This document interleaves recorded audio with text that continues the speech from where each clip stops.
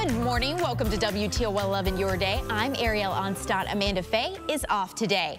Well, I think we're all feeling a little bit of that spring fever, hoping for the return of the sun. John, absolutely gorgeous weather on the way, perhaps?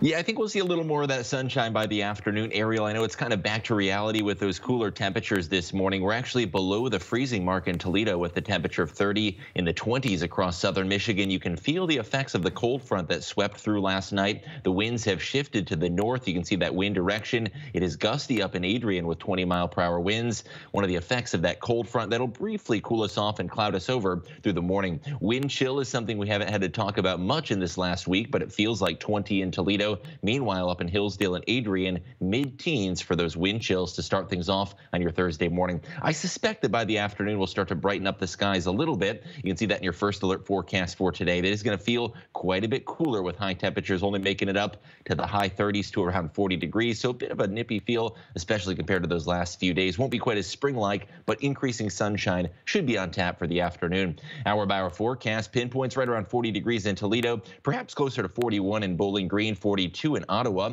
Tomorrow morning going to start off on the brisk side with those overnight lows dropping down once again to the mid-20s to around 30 degrees. And by your Friday afternoon, temperatures starting to rebound into the 40s. You will see a bit of warmer weather for the weekend as skies brighten up. Now, if you really want that spring-like warmth, stick around for that 10-day forecast coming up in just about a minute. Next 4 days featuring that spring-like warm-up, I think we should start to see brighter skies for the afternoon. I know with that cold front came some cloud cover this morning, but we should start to brighten up into the afternoon. Looking towards the weekend, temperatures back up into the 40s to around 50 degrees, which is well above average for this time of year. Now that we're in early March, our normal high temperature of 42 degrees. And guess what? By next week, we will make a run for 70 with our warmest weather we have felt since last November.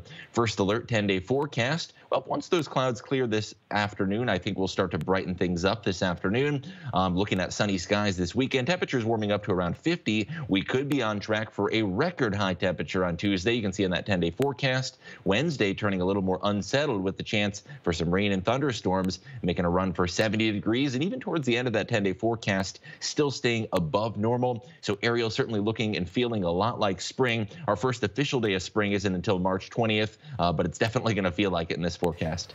Looking forward to those record highs, John. Thank you.